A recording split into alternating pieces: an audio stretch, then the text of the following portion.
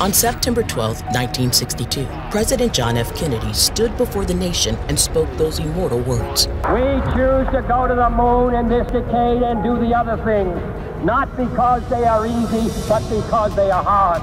It could have been written off as an impossible challenge doomed to fail.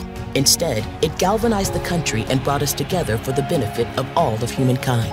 Today, we're faced with our own seemingly impossible challenge, stopping pandemics before they can ever take hold again. And just like the race to the moon, it will take our best and brightest to reach our final destination.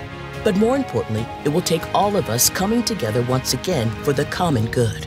Each of us are experiencing firsthand the devastating effects of pandemics, and it's becoming painfully obvious that we must put an end to them once and for all. But within all the turmoil and grief, there is hope.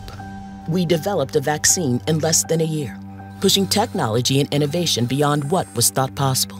And new treatments and medications have been created. Yet while we stemmed the tide and averted an even greater catastrophe, we might not be so lucky next time. Whether natural, accidental, or deliberate, infectious disease threats are increasing in frequency and severity. It's that very reason why we must act now. Fortunately, there are those who have already answered the call and joined forces to form the Apollo program for Biodefense. Our nation has a history of accomplishing amazing things when we put our minds to it, from a system of highways that connected the country to a global positioning system that helps us find our way.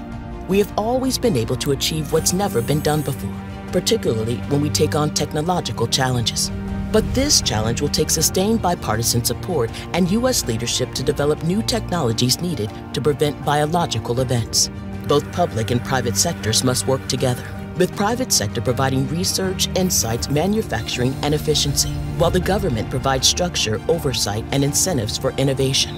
And since this problem is a threat to all, we will work with other countries in a U.S.-led initiative, strengthening our international relationships while making everyone safe from pandemics. The Apollo program for Biodefense will not focus on a singular track, but rather multiple groundbreaking solutions.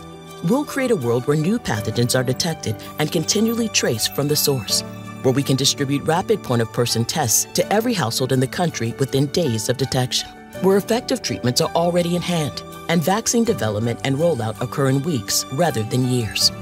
We'll advance other areas of science across the whole spectrum of STEM as well, inspiring the next generation of scientists, bioengineers, entrepreneurs, and public servants.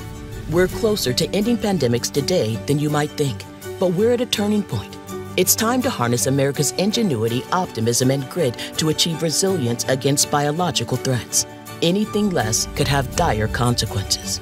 Living through this pandemic has created momentum to produce technologies that we had lacked the will and resources to pursue before. We have to build on that progress and push for greater advances that will protect us from the next infectious disease threat. We envision a time when people will look back and wonder how we ever let infectious diseases wreak havoc on our society, how we ever tolerated seasonal flu, let alone viruses like COVID-19. This noble and extraordinary mission can be fully realized by the end of this decade, but only with leadership, resources, and interests that go beyond technical constraints and the usual cycle of panic and neglect. The time is now. Please join our cause today so that all of us can be protected and the world can be safer for all the tomorrows to come.